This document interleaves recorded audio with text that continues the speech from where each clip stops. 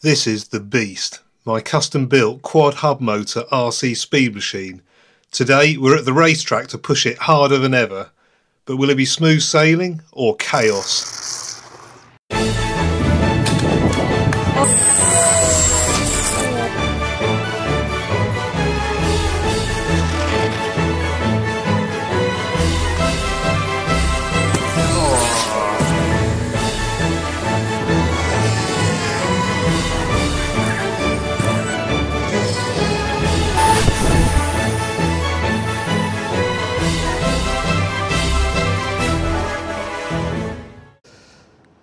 Joining me today at Mallory Park Racetrack.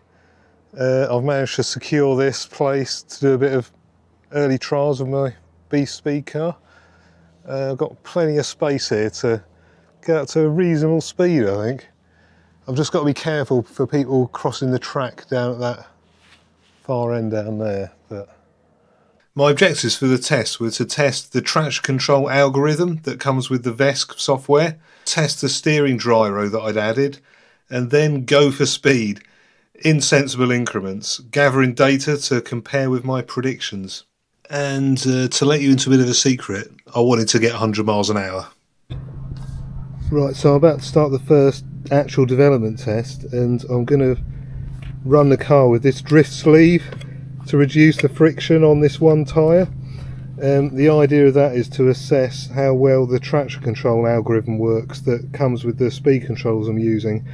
So firstly I'm going to run it without the traction control, and I expect this wheel will spin up to quite a high speed almost instantly. Then I'm going to run it with the traction control algorithm turned on, and it should limit the spin up of that wheel. So I'm going to try those things next, and then I'm going to choose the best setting then to go forward with for all the other testing.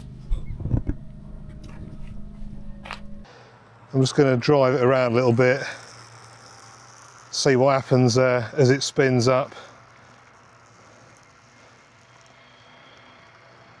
So I'm going to do in that direction because there's a bit more runoff in case it goes off.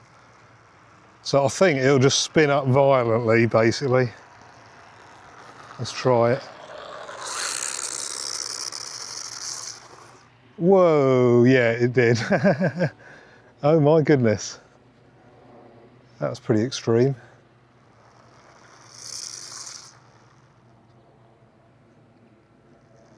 So that's what happens with the without traction control. So I'm going to put traction control on and see if it makes any difference now. Let me just turn a bit of gyro gain on. See if that can control that amount of sliding around.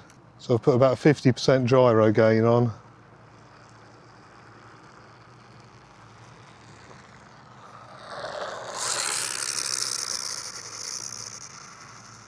And gyro seems to help. It's pretty awesome.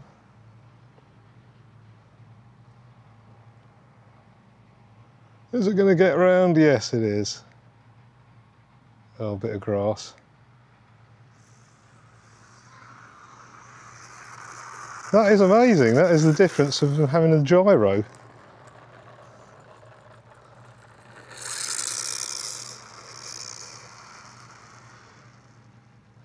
I'm impressed with that, quite honestly.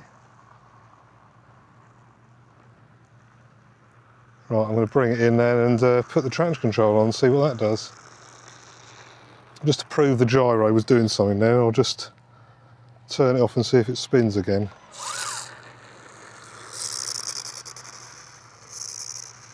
Yeah, it's definitely more wayward without the gyro.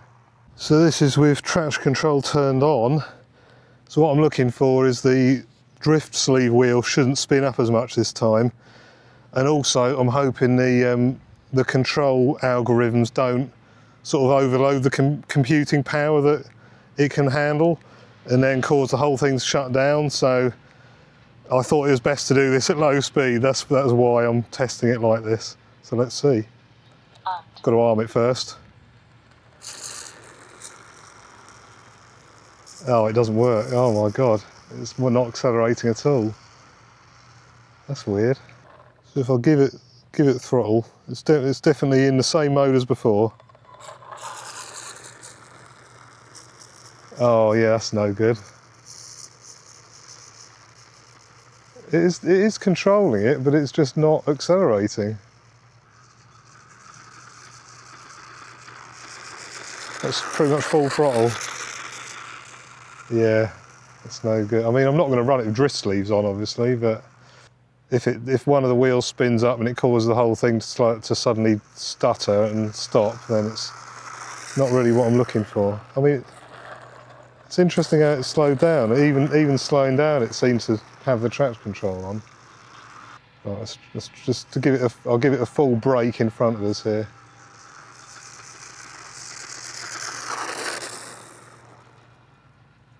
So it does definitely do something. I might just try it with the traction control on, but without the drift sleeve, and see how that behaves. So we've got traction control on this time again, and without the drift sleeve. So just see if it behaves as it did. Yeah. Oh, what is going on there? It didn't want to accelerate.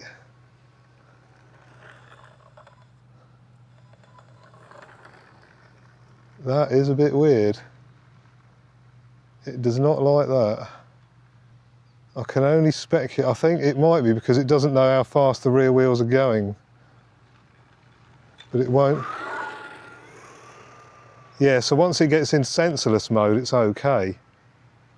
But then at the low speed, it really didn't like pulling away. Because it doesn't know how fast the rear wheels are going, you see. Right, I'm going to come along and... so it's not accelerating, now it is accelerating. Give it a good brake in front of us.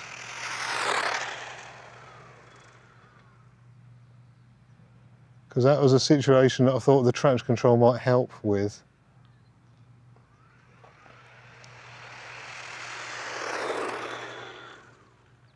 Yeah, it does seem to help with braking actually, to be fair. It might, I don't know what to do actually. I might just run without it today.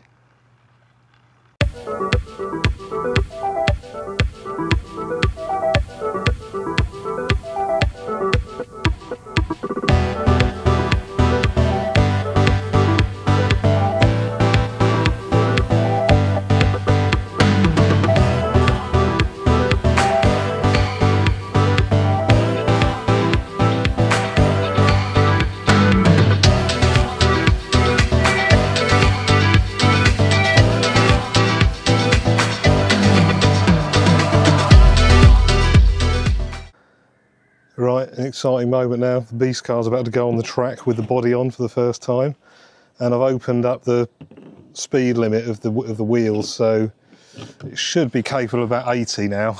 That's yeah, we'll find out. I say should, you know, based on the RPM that it's allowed to do. That's handy. The lawnmower's flicked a load of pebbles on the track. Is that gone? That's not actually a pebble, it's an earplug.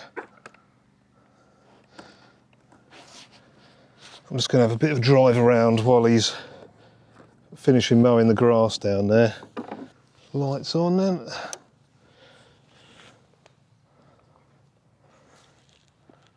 Could do a run going up actually, maybe that's the way to do it.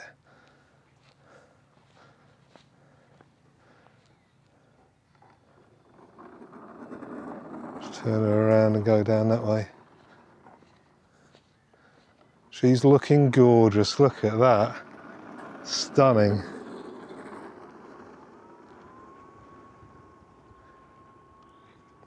I can actually see it now, which is nice. All right, here we go then.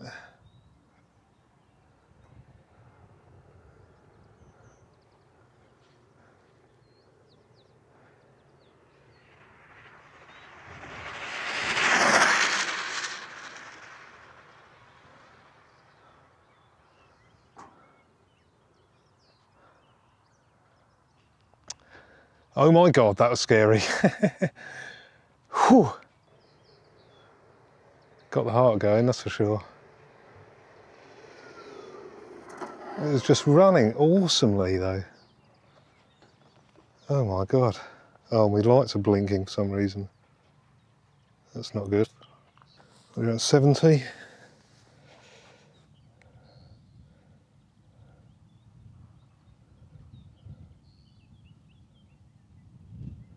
73, ooh, that's pretty good. Might do one more run like that and then turn up the speed a bit more. It worked well going up that way because you've got a bit of extra tarmac up there to slow down. But I probably need to start slowing down a little bit earlier. I'm going to stand a little further down here, although there's a bit of a dip up there, which...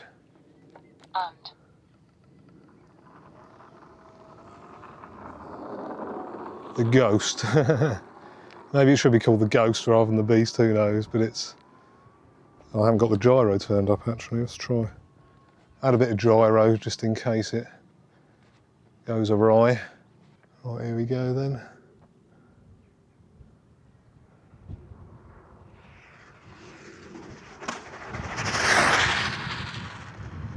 That was flat out then.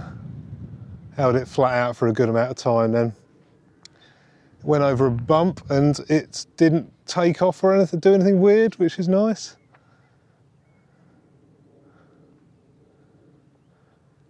I think that was the limit of this RPM setting anyway. That was epic.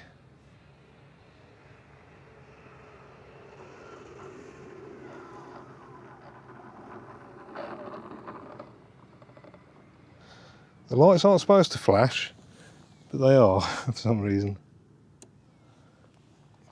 All right, let's do the traditional GPS check. I think that might have been the full 80 mile an hour on that one. Stop. Read. 76, yeah. Not quite.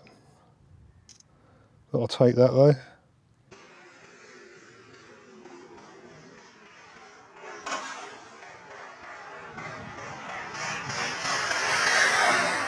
Right, ready again to run. Cable over 100 now.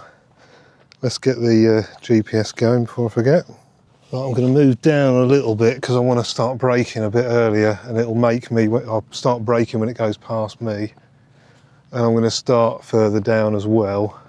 Might go right down to the corner this time.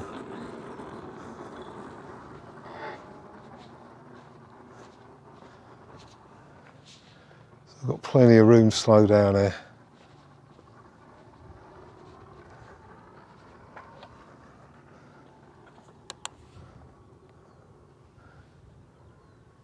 Right, here we go then.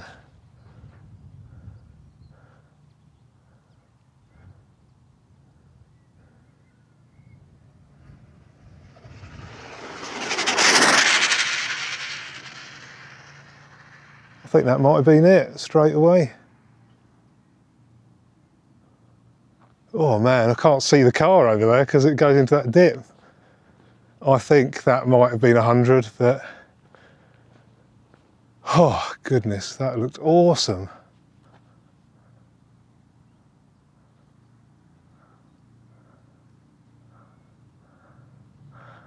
Let's bring her back.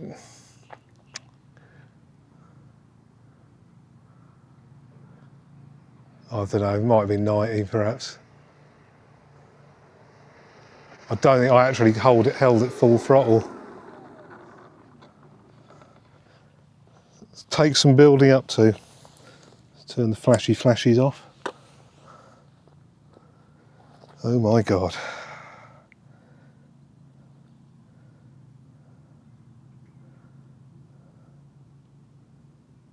Yes! 102 miles an hour. Oh.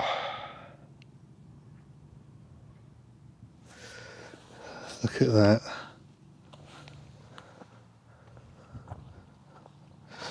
Well, I think I'm going to stop there because it'll be tempting fate to carry on.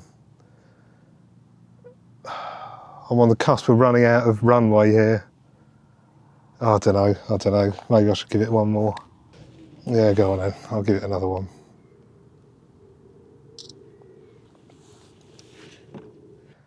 Here we go then, one couple more runs, shall we say? Light's not on, light's not on. Come back, come back. Where are you going, where are you going?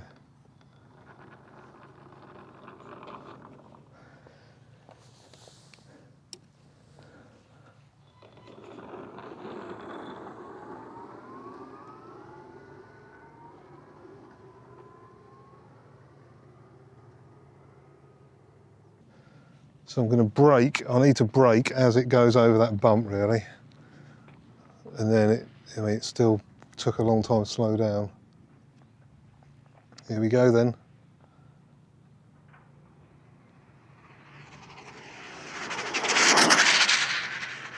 That was fast. Oh, I gave it full throttle for ages then. Yes! Yes! If that wasn't faster, then I'm going to be very surprised. Oh my God. Yes, that was a good run. That was the run to finish the day on, not the other one. Wasn't tentative, I just gave it the beans then.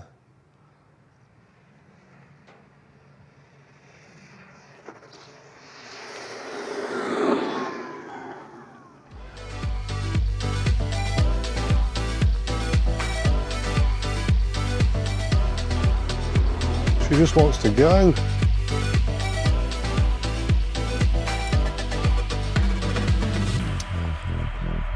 Right, well that's the end, last run of the day anyway. I'm not doing another one now. I'm shaking too much. Oh, I think that was 110, but let's see. 109, yeah, 109, I'll take that. That's put a smile on my face. Yes! Oh, I need to do the old photo with it and all that. Yeah. Rock solid that was at 109 mile an hour.